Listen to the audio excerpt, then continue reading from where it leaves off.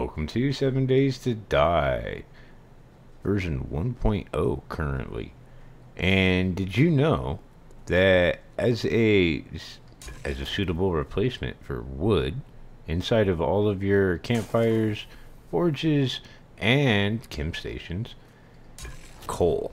Coal is a viable alternative. So here I have it set up right now. We got 375 wood, gives us 312 minutes and 30 seconds. Over here we got 375 coal, gives us 625 minutes.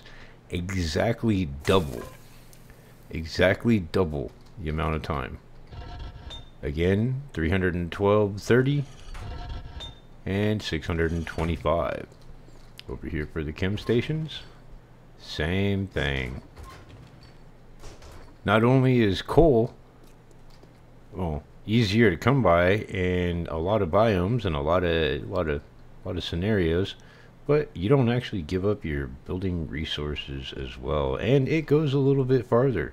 So if you're like me and you just throw a whole bunch of resources in there and just let it do its thing, then coal would be a lot better for you.